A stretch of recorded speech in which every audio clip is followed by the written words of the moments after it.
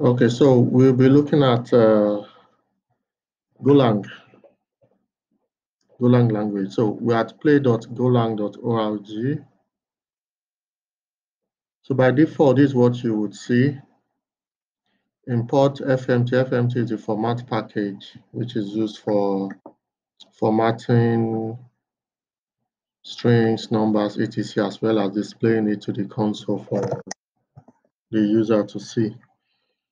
So what we'll be looking at today include values duplication, variables, constant, if statement, for, and the switch statement. So the first thing, this is a value format.println hello playground. So if we click on run, it shows hello playground. So let's look at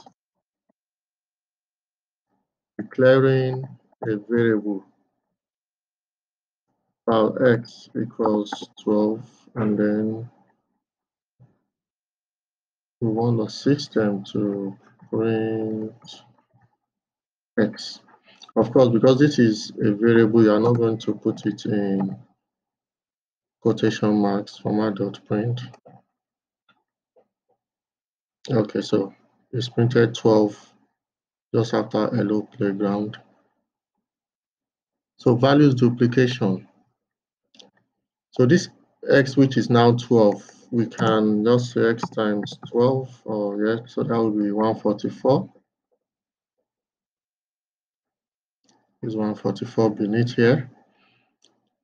But if we now want to change this to string, val x string equals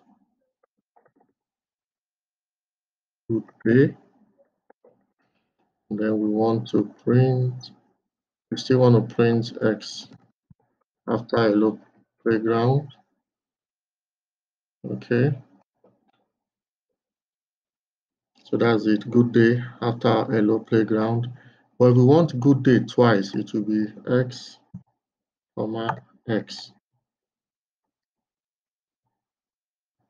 Good day. All right. Now, for those who are coming from the background of C++,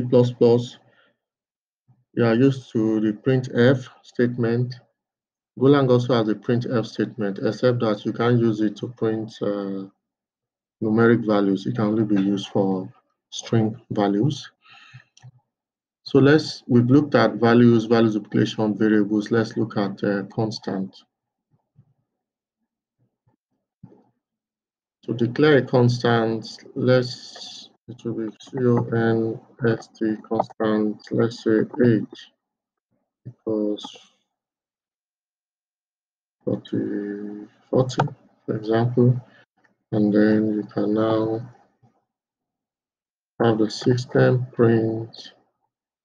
Now, age is what we put here. Okay, so it's printed 40.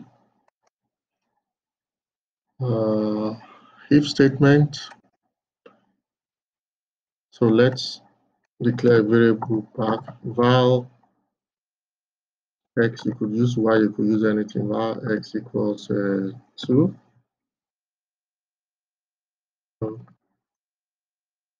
If. Now, if you've watched my video on Scala, the if-else statement, you'll see a lot of similarity between Scala, Golang, Java too. So if x, now this is the condition you want the system to. If x less than equals to 2, and the curly brace, what do you want the system to do? You want it to print okay. So x is 2, which fulfills the condition x less than 2, so it should print it's okay. It's okay. So let's now put the else condition, else. That also we have zone curly brace, else what do you want it to print? Take note, the else is on the same line as the end curly brace. It's not okay, so let's see. Let's put this at 4 now.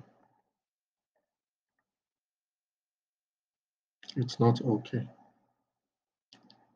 So we looked at if statement. So let's look at for statement. So what the for statement does, unlike the if statement, it will just look at a condition, whether it's right or wrong, and then take an action. Now the for statement will continue to loop until a condition is the condition that is supposed to truncate it is fulfilled. If not, it will have a continuous loop. So you need to put a condition to break it. So let's say val x is for, let's still retain that. I want to do away with all this. Now, I'll now say for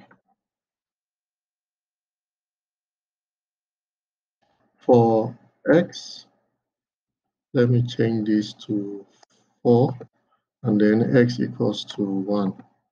So anytime 4 is less than or equals to, anytime x is less than or equals to 4, I want the system to 1. First print it's okay, and then give a new value to x plus 1. Okay, so now I've placed a condition that will ensure that it will break. So once it keeps on incrementing the value of x and it's now greater than 4, it surely will not print it's okay.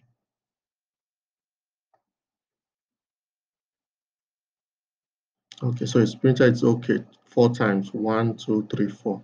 By the time it gets to the 5th time, the condition x less than or equals to 4 will not be fulfilled, because x will now be 5, so it will not fulfill that condition, and then it will truncate. That's an example of how you break a statement. That's continuous loop. Now the final thing is switch. So let's look at the switch statement.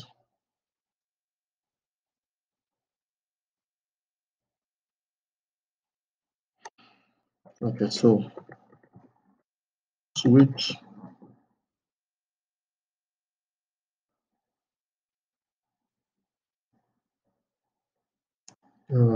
this. Okay, switch x. So before then, let's put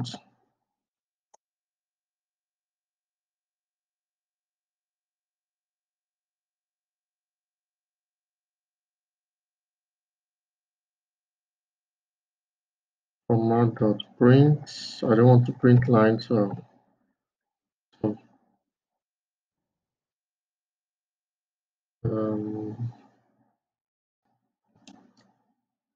the value of,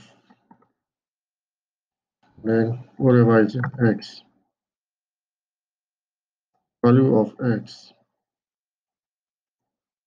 and hold on, comma, comma.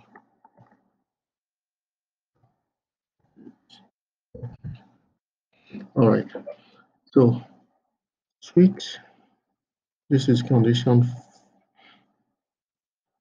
I've done this, I've removed this. I'll explain how this from case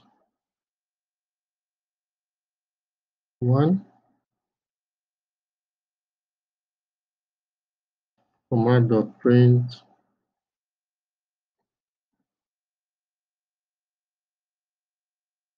1.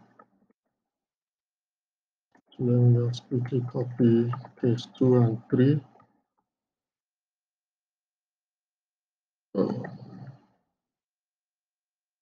Case 2, print 2, and then case 3, case 3. So let's look at it. Val x equals 1, command.print value of x is it's okay. Switch x, this is the end. Case 1, Format of print line 1, case 2, okay. Okay, so what this has done, and the scenario can be useful for, just imagine you are writing an application, loan application, where an interest rate is due on a particular day. So if the date is, for example, 2, okay, let me do this now. I want to separate so that there will be space. Okay, so this will come out better now.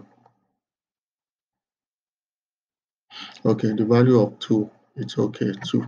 So imagine you're writing a loan application, as I said, and the interest is due on the 14th of, so, or on a particular day of the month. The system can now say, once you slot in, or once the system picks the current date, maybe today is the 2nd of a particular month, then it will be able to say your loan interest is due X, which is maybe 2nd of a particular month. So you are now bringing in this variable X, which is here, which you can actually tie to a function. For example, the date, current date, or current day part of a month, and then put it here into this print statement, and then have the system continually print it whenever it's due. So this is just a brief introduction to Golang language. There are a lot of packages in Golang, and maybe we would look more into other packages. Thank you for your time.